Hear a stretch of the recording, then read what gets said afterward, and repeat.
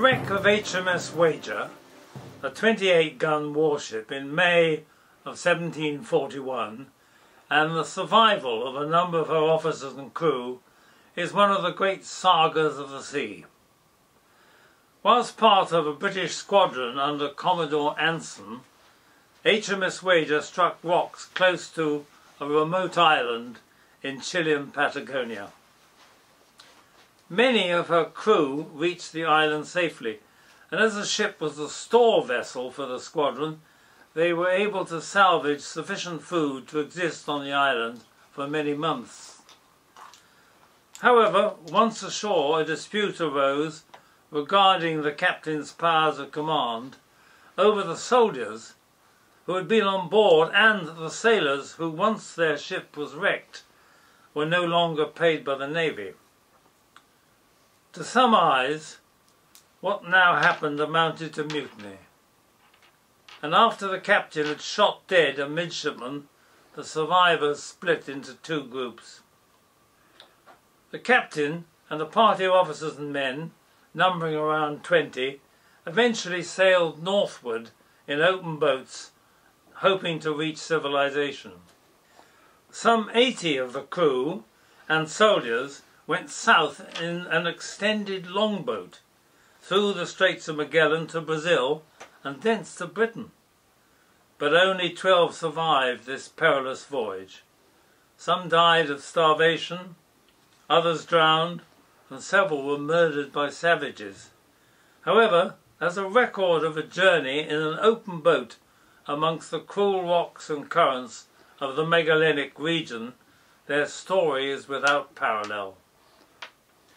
The captain's party, which included Midshipman Byron, later Admiral the Lord Byron, grandfather of the famous poet, suffered unimaginable privations before being helped by a friendly Chunos Indian chief named Martin, who took the remaining last 4 survivors in canoes to the island of Chiloé.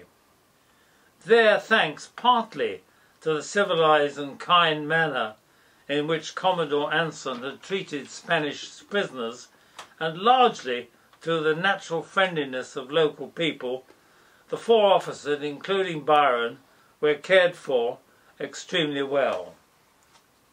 A local beauty begged the handsome Byron to marry her, and her uncle, who was a very rich priest, offered Byron a huge treasure if he would. Byron, a staunch naval officer, believed it his duty to return to England and declined. However, it is known that the Spaniards recovered some cannon and also a blacksmith's anvil from the wreck. After many months in Chiloé, the survivors were sent to Valparaiso and then Santiago, where again they were treated with much kindness. Even the Spanish admiral sent to defeat Anson took a liking to them. Considering that Britain was at war with Spain, this was remarkable.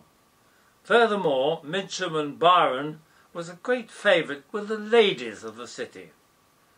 Eventually, the 4 reached England, by which time Anson had returned in triumph with much captured Spanish gold and was now an admiral.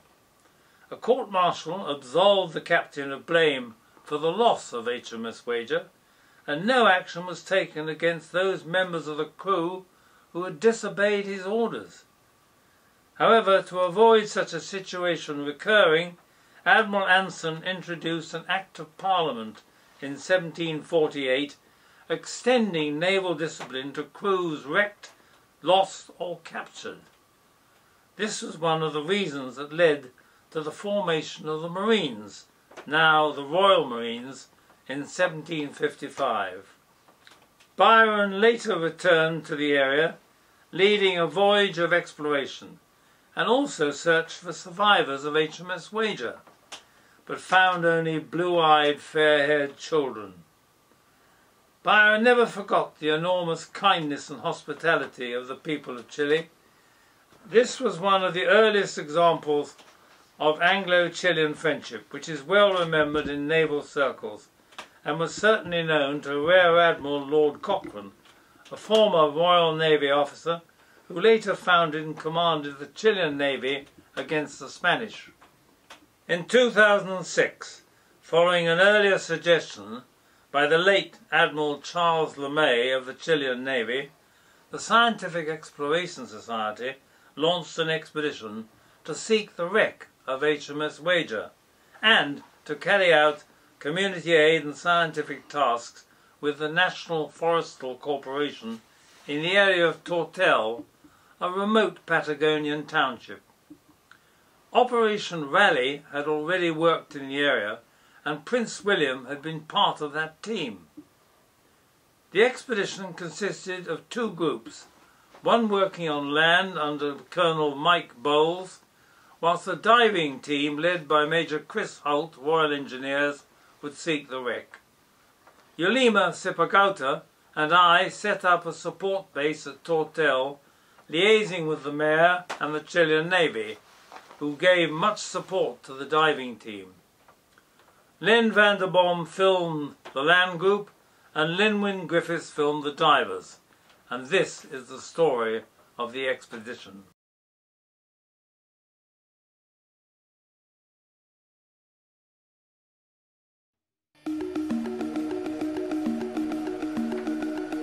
Patagonia.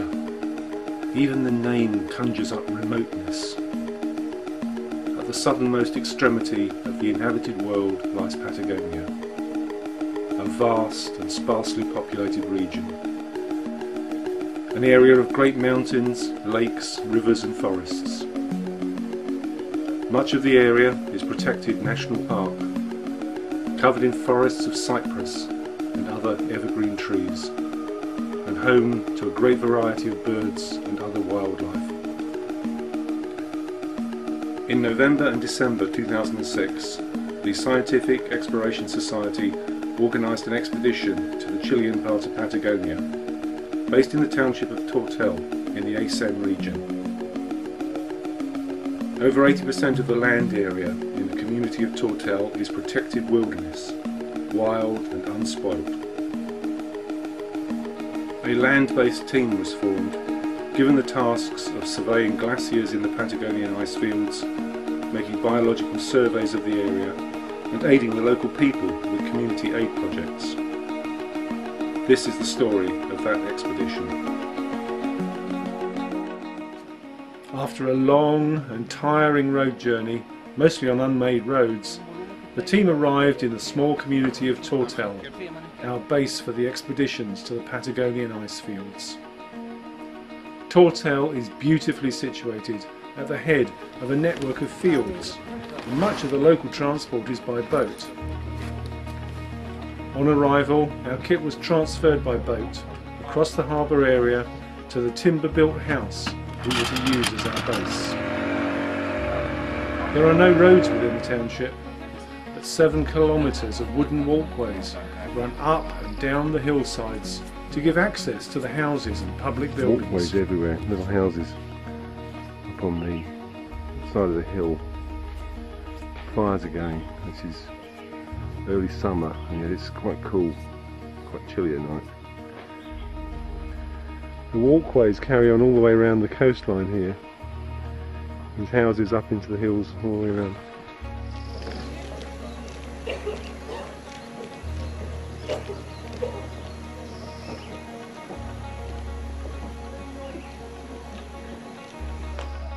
Oi inglês, tem uma frase, está aqui com ustedes. Members of our team carried out a number of community aid tasks in Tortel, including donations of scientific equipment and books to the local school. Donations of equipment and medicines were also made to the community's health centre and dental clinic.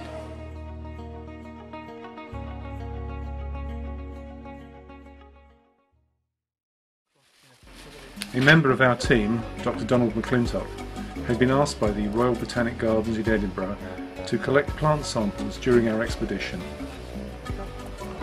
The Botanic Gardens in Edinburgh needs 2 samples of everything, if it's possible, because if it is a new species, they have to send one back to the Natural History Museum in Santiago. The thing is, they might be connected by some kind of tuber rhizome rather. So I have to be careful of that too. So I'll explore the roots of this one, but I won't cut here just in case it's connected to the other ones. I've got a record. I'll make a note of the situation, whether it's so we're right on the banks of the river here. We're under a birch type cover, and this is ground floor, and there's not really much of a mid-story. There's a little bit of a mid-story here. It's coming from a bulb. Try and get rid of as much soil without damaging the plant, just because it takes less time to dry. He collected examples of far more plants than had been expected, and returned with over 250 samples, some of which were quite rare. And I'll do another one. So I've got 2. Excellent. I've never seen it. We've never seen anything like it before. In my life. It's some kind of lichen by the look of it.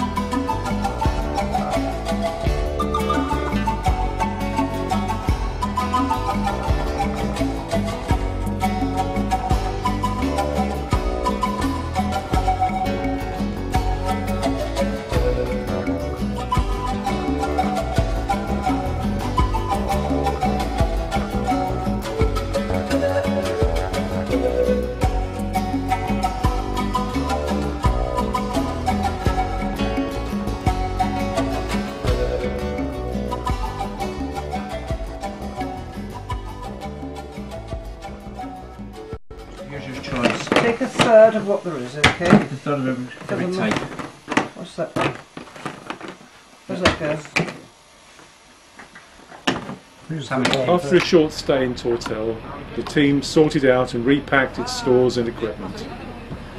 These were loaded onto a boat for transport up the Stefan Fjord, ready for an extended expedition to the Stefan Glacier, a major glacier descending from the North Patagonian icefield.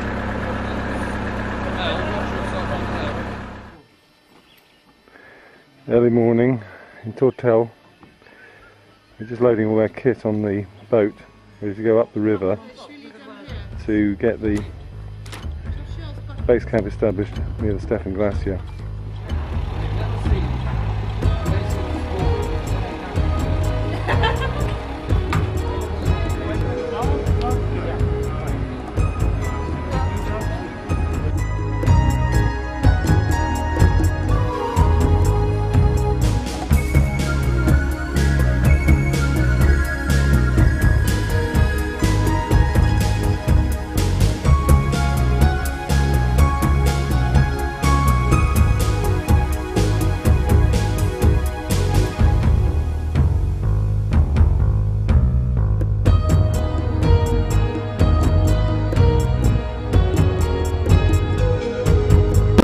Where the boat is going to leave us in here. Okay. Yeah.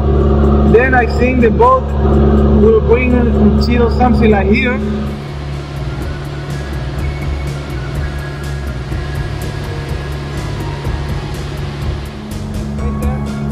Just getting our first clear view of the glacier. The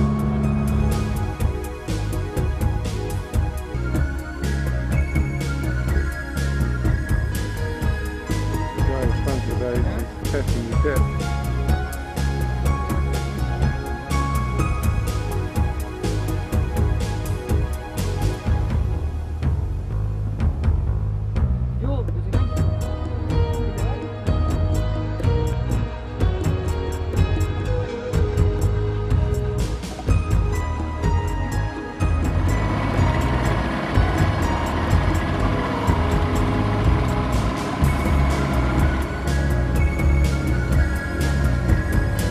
Zone of separation here. You can see the cloudy, milky water, which is glacial meltwater containing microsilicates, and immediately next to it absolutely crystal clear water, which is just runoff from the mountains. We've got to a point here where the river is too shallow for us to travel, so we're going to have to get out and walk, and the men are going to tow the boat themselves.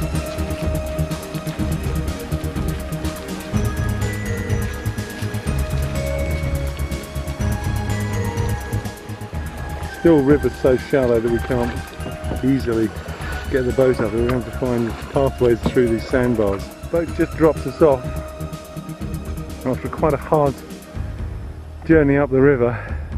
Campsite is fabulous. Right on the edge of this little valley. And there are shelters here which we're now investigating. Crossing the river. Poor man to take his trousers off so that he doesn't get them wet.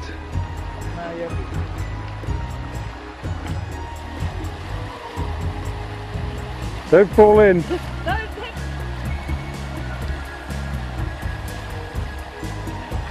Found a nice big piece of tree and driftwood. We're going to try and drag it up the river to make a bridge.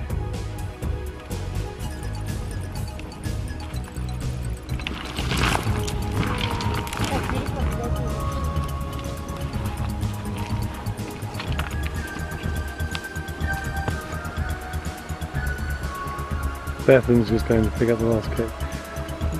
She's our civil engineer. She's just done a brilliant job building a bridge across the stream for us. I'm sure it's not quite as good as she'd do at home, but it's perfectly adequate to help us get across this little river, which is about a foot deep. We're just setting up camp now.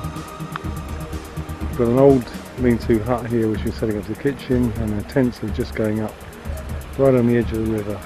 In quite an idyllic spot. We were very fortunate to have Nicholas as part of our team. An experienced amateur naturalist, he has a particular interest in butterflies, moths and insects. The sight of man and moth in mortal combat became an essential part of the journey. During our expedition to the Stefan Glacier, and later to our second base on the Pascua River, Nicholas never missed the opportunity to walk the area to see what small creatures were to be found.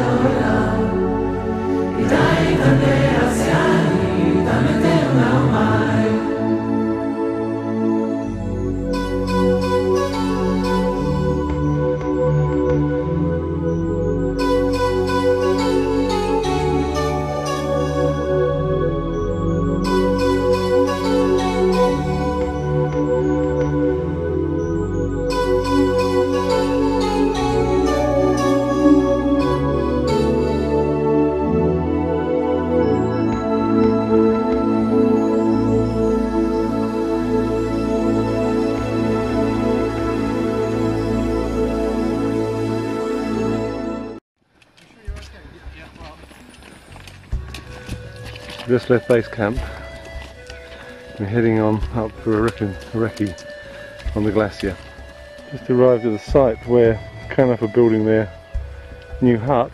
It's not gone very far at the moment, but a superb location. And visible in the distance is our objective for the day, the Stefan Glacier. We've just come across this river, waded across.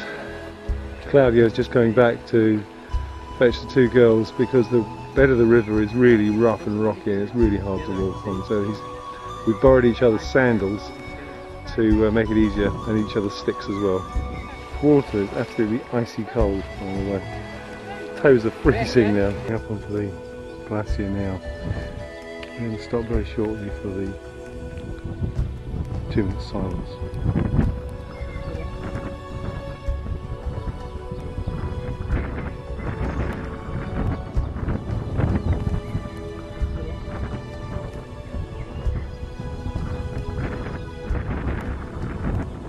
there's many outlet glaciers around the Patagonia ice field.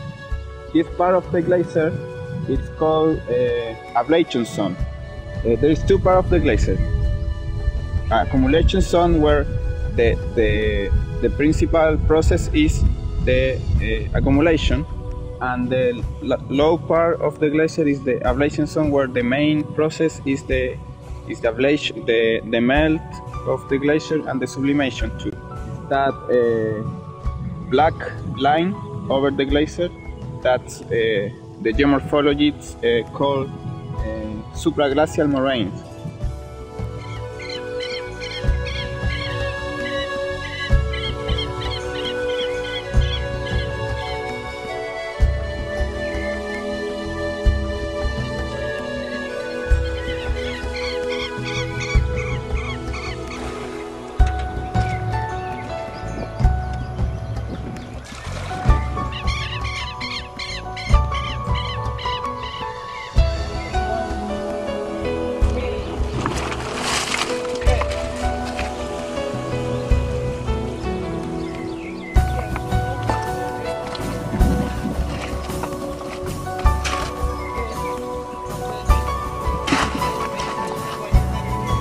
Mountaineering party are just going to cross the river.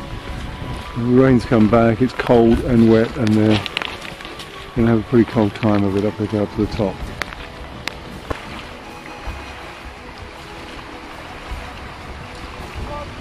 The river's quite hard to cross and it's icy, and Beth's just falling in. That's grim.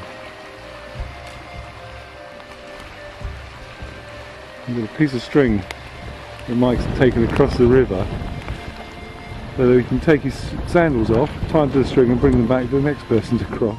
That's about 24 hours in hour 10. Yeah, we eat too much. We eat too much? Yeah, so no food tonight? No. Not much already? Not that much.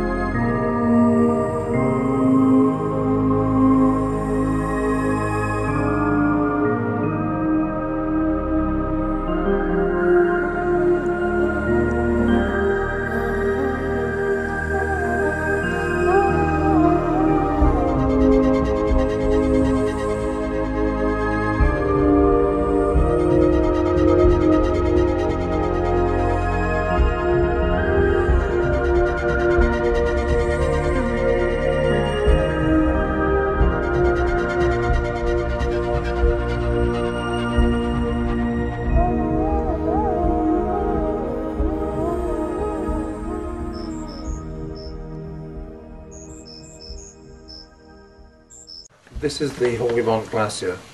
As Piero said, you can't guarantee to get up to the face of the glacier because it depends. Well, it depends on a few things. I know I've heard that a northerly wind, for instance, makes it impossible to go in here because you probably wouldn't be driven in and couldn't get out. On the Santa Fe, heading down to Horgimont Glacier, blowing a storm, cold, absolutely fabulous. Just seeing the first glacial ice from the Horgimont Glacier.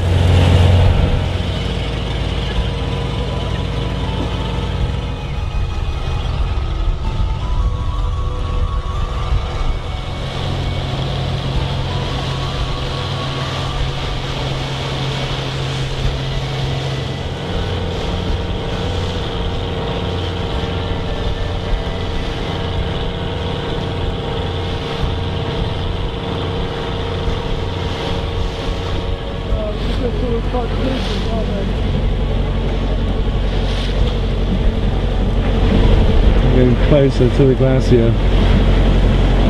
The boat's slowed right down because there's a lot of large lumps, small flows broken off the glacier. A little iceberg, the guy's trying to grab it.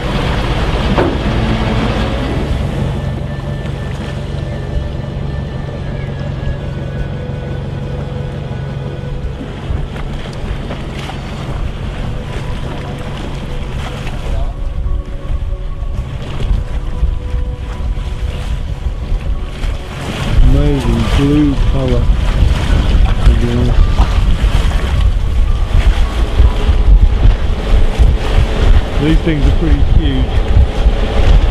Most of it's under the water, of course. The most north glacier of South Patagonia ice field. Probably have a great retreating in the last years, and we see many icebergs near the front of the glacier. So We've come now probably as close in as it's possible to get. We're right to the foot of the original glacier. Icy cold draft coming down from it. I'm just amazed. It's just incredible. Never thought anything like this could I know. be in the world. If you press it Isn't it gently extraordinary? over the Just having a look at back, press this. it gently. So right up to the Right up to the snout right of up the to the glacier now. glacier, and this is just amazing. There's a really strong cold wind coming down off the ice field above it. At the edge of the South Patagonian ice field, which extends beyond the mountains up here. Piero and Claudio have gone up there for a couple of days. They're camping up there, and they intend to reach the glacier that comes down into this valley from the ice field. Hello, hello. How are you? Ah, here is Piero. Look, nice walk. Claudio. Hola, it was a good walk. Yeah, good walk. How many hours? Until the glacier. So from here to the campsite we did was about 3.5 hours, something like that. Then to the glacier, so to the mountain, and the view of the glacier is about 4 hours. 4 hours. 4 hours, something like that. What do you think of the glacier? Oh, beautiful. Is it retreating? Yes, we think a bit. Not too much. But no, beautiful view. You see all the ice field, like, no, beautiful.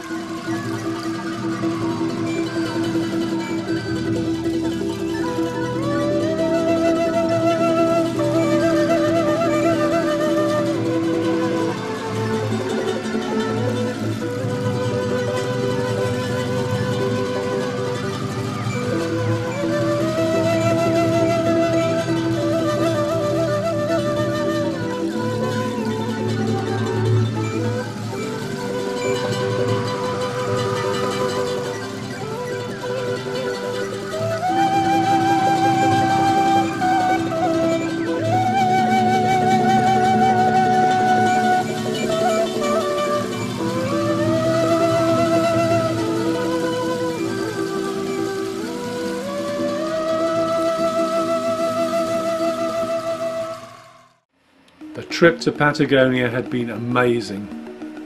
As we started the long journey home, I'm sure many of us reflected on the sights we had seen and the experiences we had shared.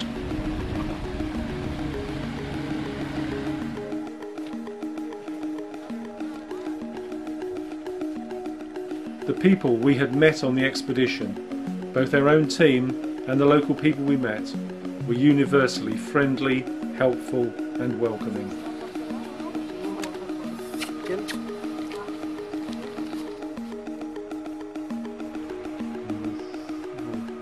Stone bar.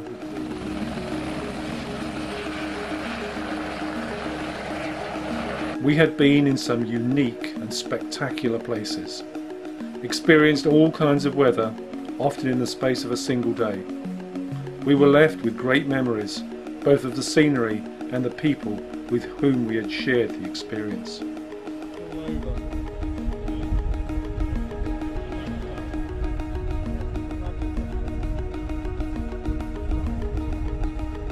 Okay, Len, how is the mate? How it tastes?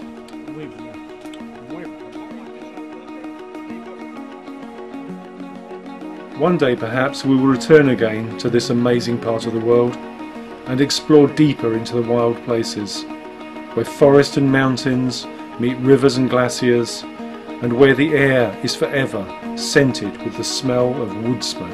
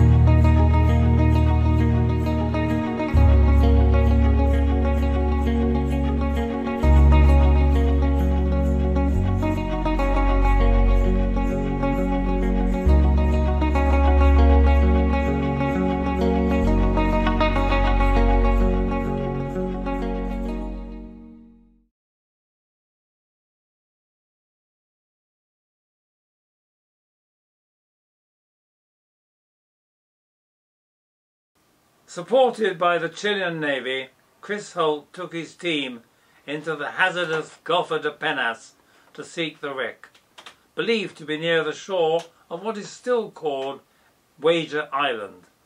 And this is their story.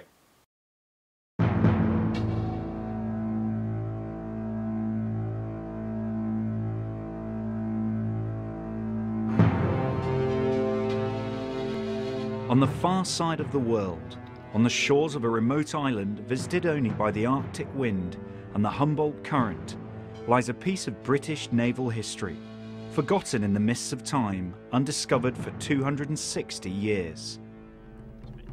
In November 2006, a team of British explorers from the Scientific Exploration Society set out to find the remains of HMS Wager.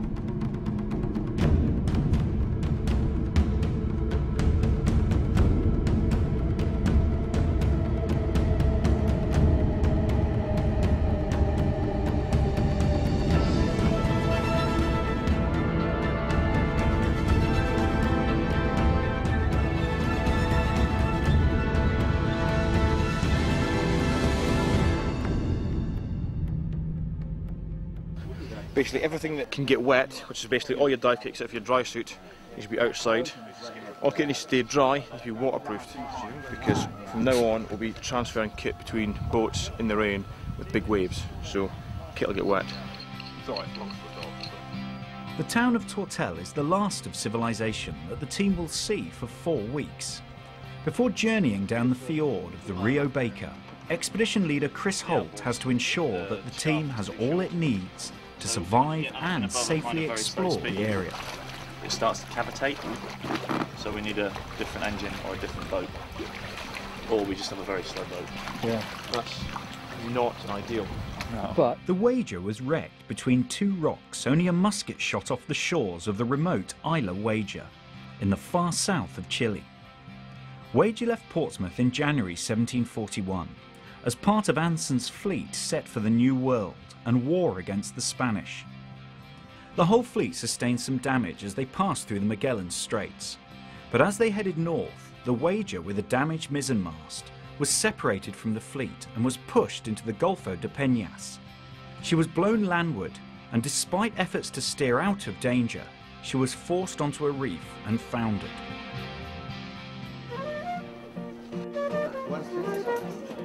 It's got the word cerveza on it, which means it's made with beer, which means it must be good for me.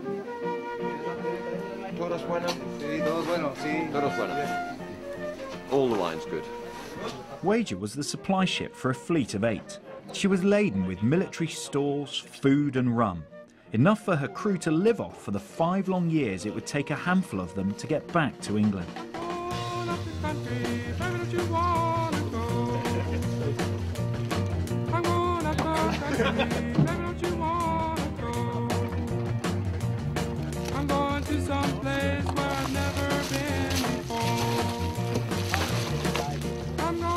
Okay, so we've had a good day today.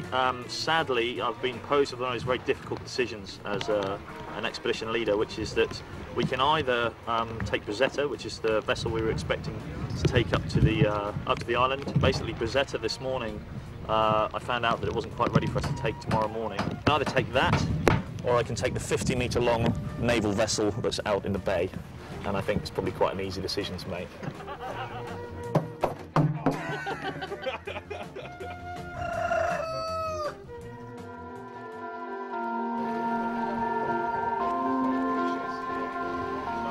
The morning of departure, and the team get busy preparing for their own voyage to Isla Wager.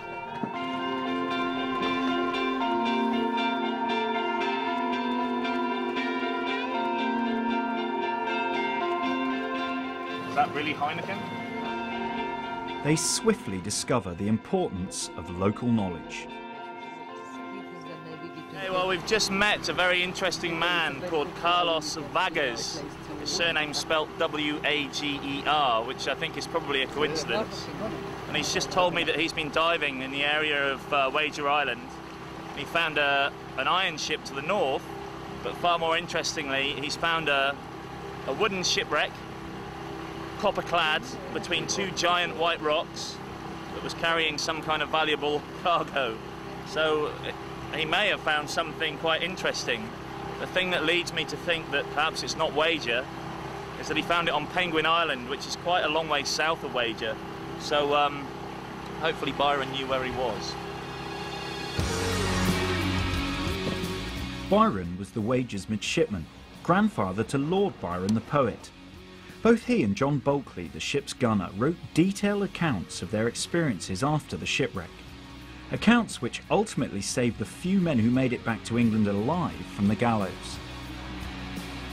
Byron was loyal to the captain, David Cheap, and accompanied him to the north where he hoped to rejoin the fleet. Bulkley had the loyalty of the majority of the men, and he led 81 of them southward in a boat they called Speedwell, retracing their steps and heading home.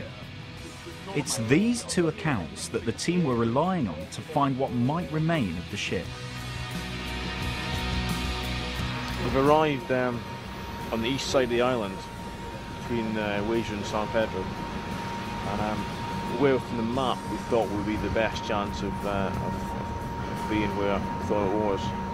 But actually, if you look at it, you can't find any bay that's got a big cliff or mountain or even reasonable sized hill to the north side. So we're now tracking north up the channel towards the Gulf of Penas, and the whole team, you've got like a dozen pairs of eyes fixed on the coastline, just trying to work out if we can see anything that matches what we think in our heads is Cheap's Bay.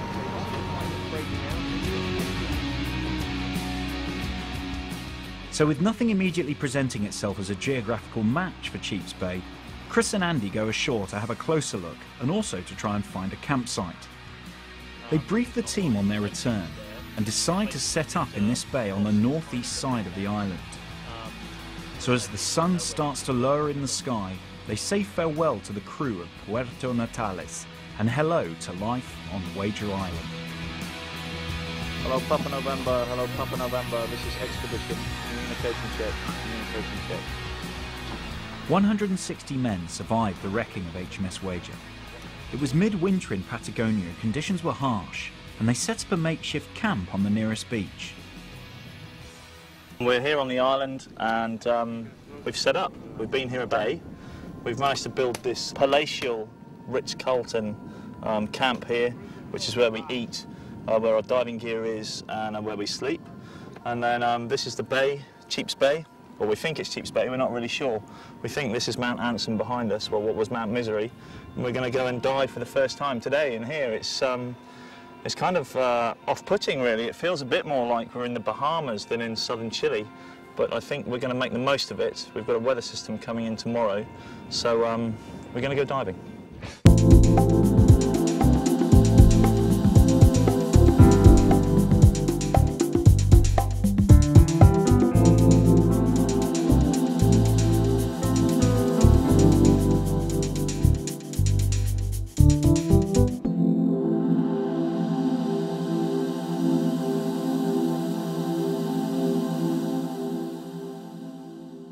It was very worthwhile doing it, and the guys were slightly underweighted. Just give them a chance to sort of shake out and get their kit together. We were told that the bottom was going to be sort of shingles and rocks, and the visibility was sort of 10 metres.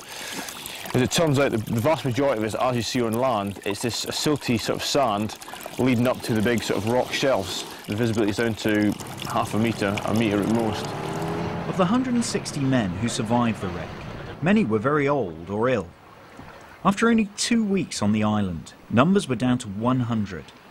The expedition coincided with Armistice Day, and the team set some time aside to remember the men who died here so many years before, a long way from home. And think this, all evil shed away, a pulse in the external mind, no less gives somewhere back the thoughts by England given, her sights and sounds, dreams happy as her day, and laughter learnt of friends, and gentleness, in hearts and peace under an English heaven. Cheers, mate.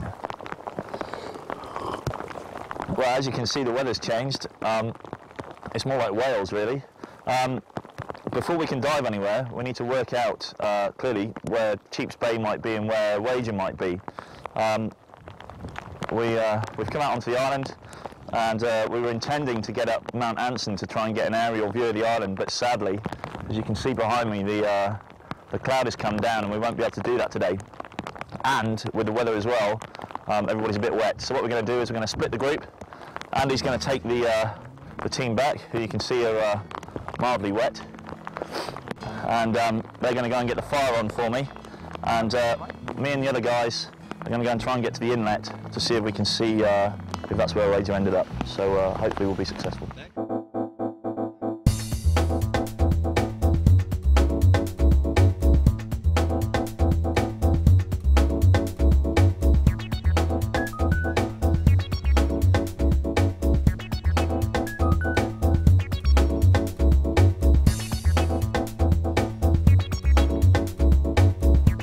After a week or so of searching, it becomes apparent that perhaps they are in the wrong spot. Team member Davy Carson explains why. Based on the narratives and the accounts of the sightings of land, a friend of mine drew up this chart which shows where the Wager may have fallen foul of the land, and that actually shows an area on the north side, possibly north-northeast of the island. I then looked at the winds in more detail, and I went through the narratives when items from the wreck were washed ashore. Now on this diagram it shows there that the bay close to where the Wager hit the rocks has to be in this type of configuration, so that items from the west would be washed up on the beach, and items from the east-northeast would also be washed up on the beach. There could also possibly be a lagoon running in this direction which would be orientated from northwest to southeast. On May the 22nd, 1960, there was an earthquake measuring 9.5 on the Richter scale. This particular area here, the Gulf de Peñas, is actually on a margin of triple junctions. We have the Nazca Plate, the Antarctic Plate, and the South American Plate, and they all meet right here offshore in the Gulf de Peñas. Whilst they knew about this before the expedition, the remote nature of the island means that no one had ever taken readings of how much the area had been affected. What Davy calculated was that the entire landscape could have risen by as much as 7 metres, meaning that much of the coastline would be completely unrecognisable now to the crew of Wager. The team spend the evening discussing options for where Wager might lie. You're not going to make the open sea. You've got all this here. It's out here that you almost make the open sea by a few yards. And it's beyond the inlet. Because they would never have been able to get across there to pick up the stuff that had washed ashore. So it can't be any further. It can't be here, can it? Coming out of Wager's Bay, split the foresail and very narrowly escaped the rocks.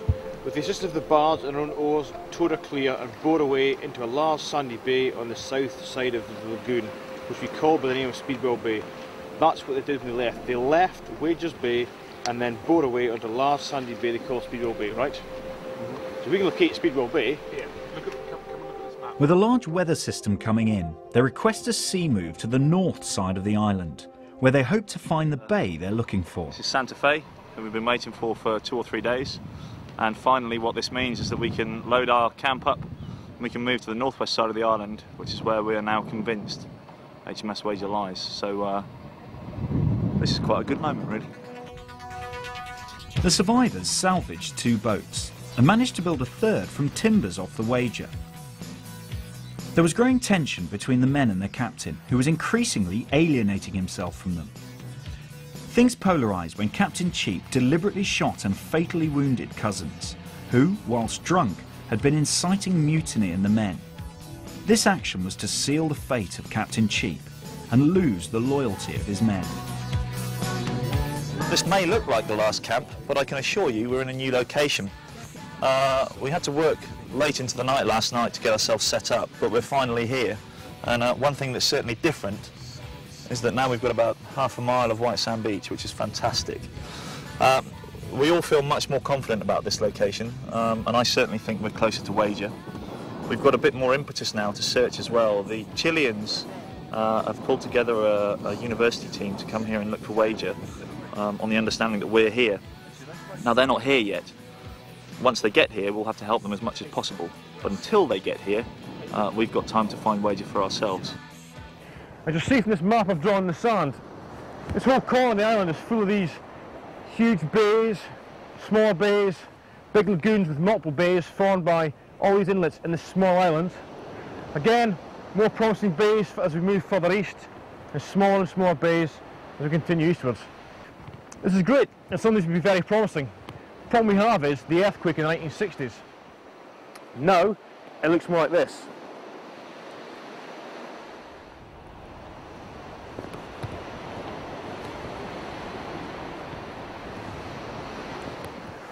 You'll notice starkly different, and all those promising bays are now way, way, way inland.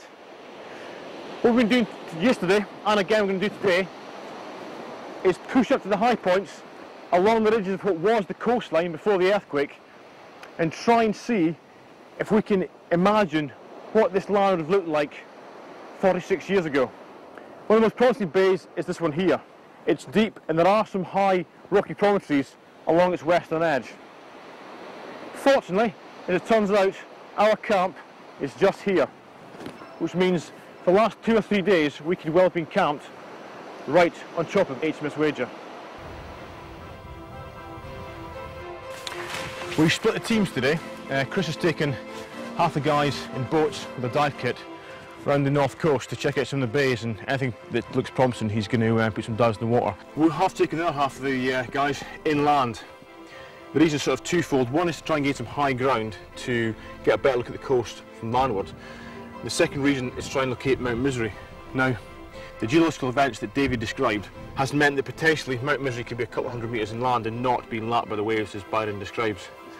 As yet, we've found nothing, to be honest, that promising. All we've found so far is bog and fairly impenetrable forest. While the search continued inland, Chris and his team dived the northern shore.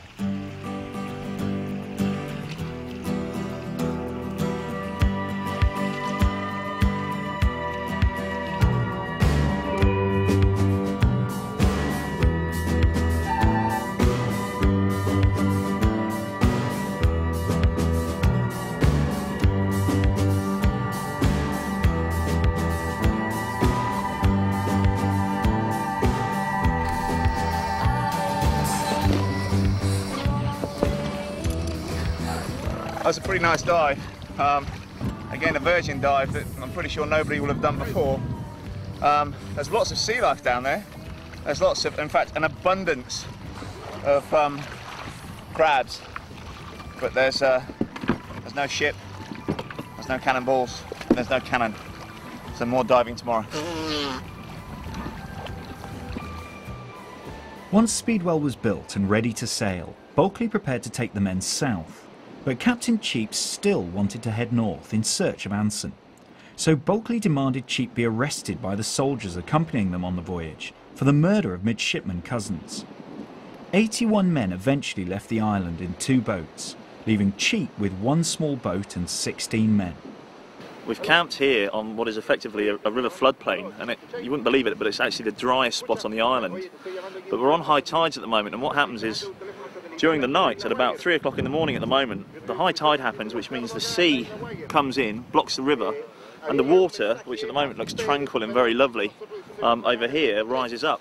And last night we were woken by the screams of our camera lady as her tent was being carried away by the river. And this looks like it's going to repeat again tonight. So, all the guys are out, dutifully building a barrier to stop all of the tents disappearing. So, life on expedition is not as rosy as it should be. But our tent was quite far forward, so we've got to build up the ground by about a foot, and hopefully we'll have a dry night. But it feels like I'm digging a gun emplacement at the moment. So there you have it. Want to go? No? Most of the thing I've done so far has been the 2 good days of weather we've had. Unfortunately, it's not that all the time. The rest of the 3 weeks has been like this.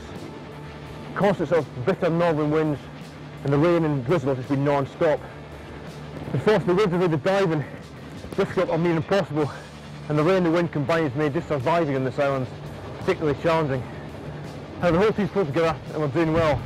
Just praying for breaking the weather, just for one day try and get kit dried out. But the weather continues to be unkind. and kit remains wet during a 3-day storm that not only washes away much of the stream next to the camp, but also a fair amount of the team's optimism. What searches they can make, both on land and in the sea, continue to prove fruitless.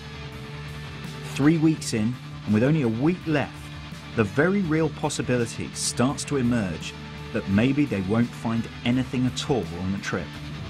We all came here to look for HMS Wager, which is why everybody got involved, and it's a diving trip, which is what we all came here to do. But the more we look at the science and the more we look at the effects of the earthquake and the information that we've got from the Chilean scientists about there being a potential 7-metre rise in this area, the harder it looks. And I think if we get another spell of bad weather, then we might be in a spot of bother, because certainly the last 2 or 3 days before the weather broke certainly took it out of a few people, and I think if we were to get that again, then I think we'd be in a very different situation. So, you know, everything's not rosy at the moment, but we'll see how we go with it. To add to a worsening situation, the team are also made aware that they may have to opt for an earlier pickup, rather than the previously agreed later date.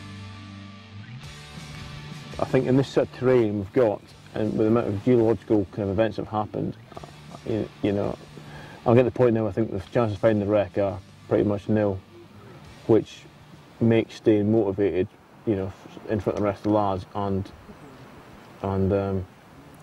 just staying motivated to actually be here pretty hard. You know, if we're not going to find the wreck, what's the point of staying?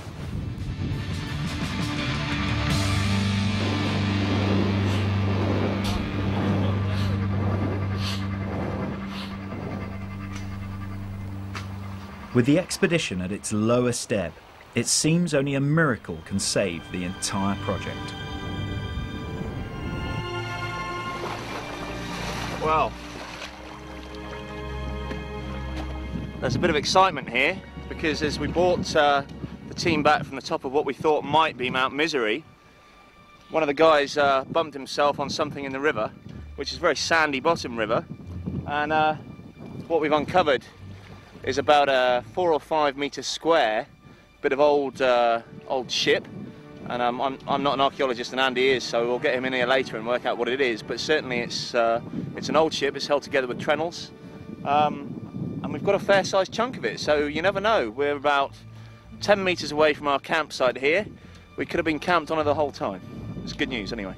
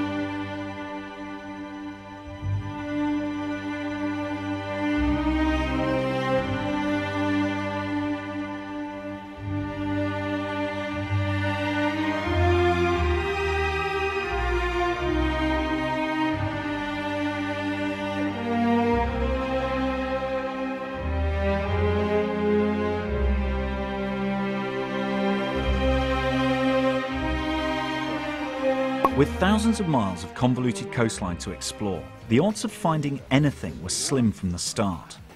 Just half a glass for me, please. However, HMS Wager had reached across history, and through a combination of astonishing good luck and relentless detective work, the team had camped only metres from the wreck site.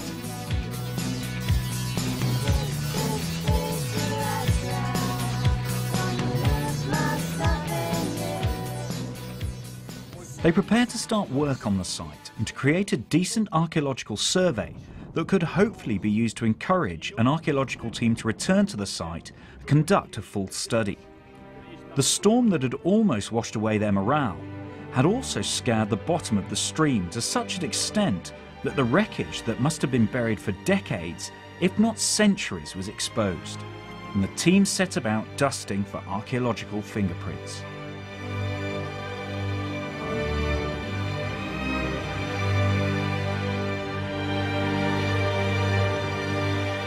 We've had some fantastic support from the Chilean Navy while we've been here, from the two Chilean Navy divers that have been with us. And they're trying to organise at the moment our pickup. We're expecting a Chilean naval vessel to come here on the 28th to collect us.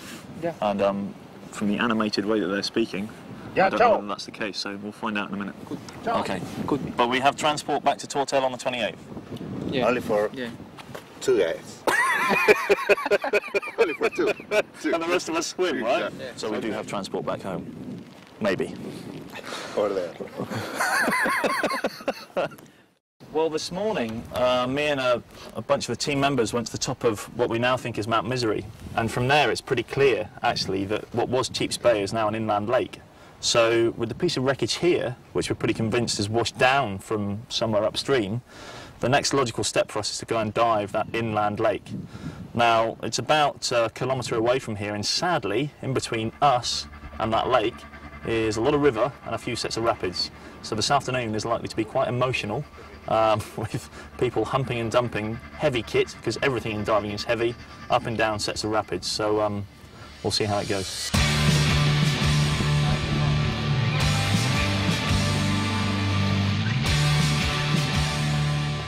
Well, we've just negotiated the first 2 sets of rapids, and now we've got to this, which is behind me, which means there's every likelihood we might be doing a bit of portage for the next hour or so, which means carrying stuff over land. So again, that might be an enjoyable experience.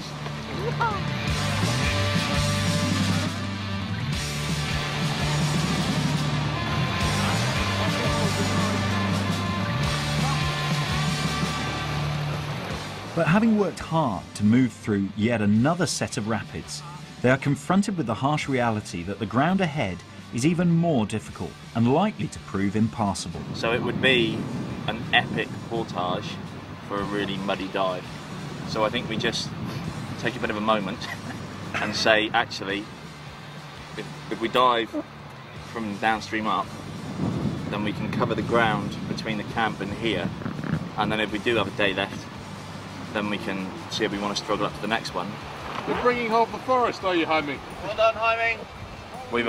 We've finally decided that we're not going to go upstream, but we're all here basically deciding who's brave enough, because we've been trying to tell our Chilean diver that we're not going up there, but he really enjoys chopping trees down. And as you can see, he's still going, and none of us really want to go along and tell him that he's got to stop, so I'm certainly not going.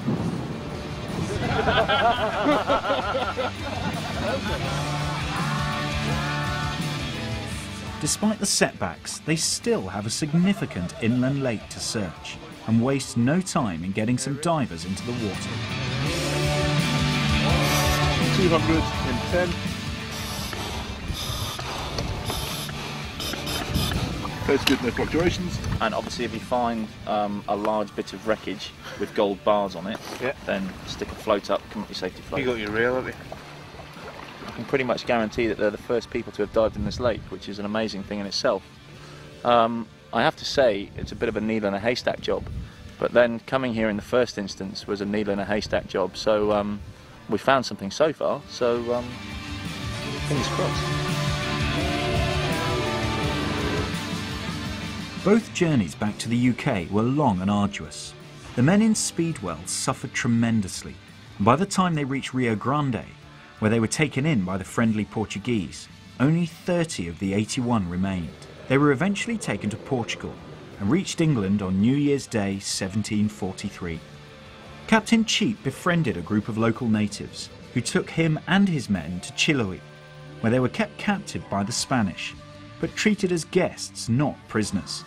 They were taken across South America to Montevideo, where they secured passage back to England 5 years after leaving her shores.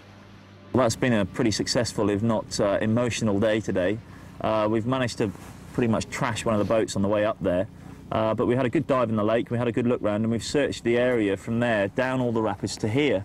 And it's pretty interesting. The only place that we found any wreckage, and we found quite a lot of it, is from here up to the first set of rapids. So the only conclusion I can draw is that actually, rather than our idea, which was that this wreckage is washing downstream, the reality probably is that it's washing in from out in the ocean. So tomorrow we're going to get ourselves together and we're going to go and dive in the bay that's out here and see what we can find. Let's go diving. Well, it's another virgin dive. We're going to go and flop in here in the bay and see if we can find HMS Wager. And just to spice things up, I thought I'd dive with Jaime and Martin, who are the two experts. So I'm going to go and embarrass myself.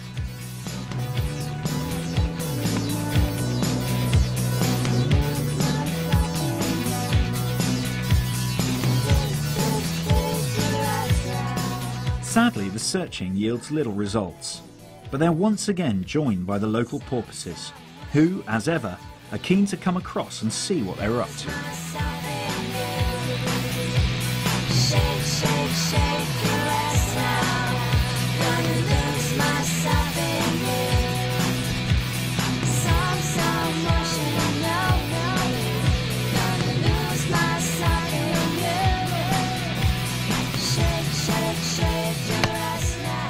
Having made such an amazing discovery, the lack of further finds is an easy pill to swallow.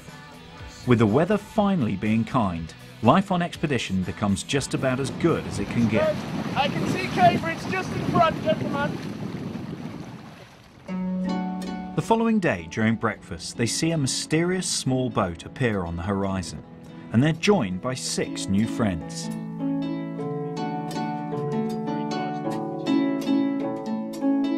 They brief the Chilean archaeologists on their finds, and in turn are told the amazing story of what happened to the site after the crew of Wager left. The most southerly Spanish outpost of Chiloé became aware of Wager, and in 1743 set off on a salvage mission with over 100 natives. They set up a fort on Wager, and not only did they succeed in finding the wreck and salvaging her, they also established a camp where the local Caucaues tribe were converted by Jesuit priests. It seems that Wager not only provided material wealth to the Spanish and natives, it also led to the conversion of an entire tribe. Well, that's what's pretty much finished. We've done photo mosaicing, taken some detailed photographs, done a detailed sketch of it and planned it all in with our control points, so we've done as much as we can. Now we're going to hand it over to the Chilean professional archaeologists, and they're going to carry out a long-term excavation and detailed survey of this area and the wreck itself. I wish them all luck. Having discussed at length the finds in the structure and the certain specific points in the wreck, I have to say I am now pretty certain that we found the wreck of the Wager, which is what we came here to do. So success all round.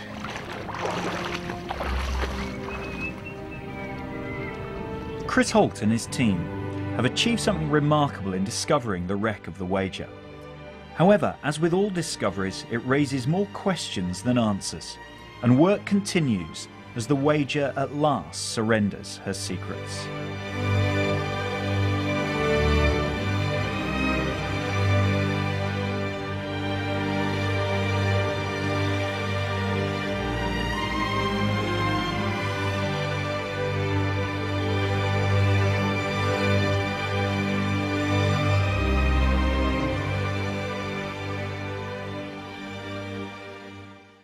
Thus ended a remarkable expedition, often under adverse conditions at the end of the world, that did much to enhance Anglo-Chilean relations.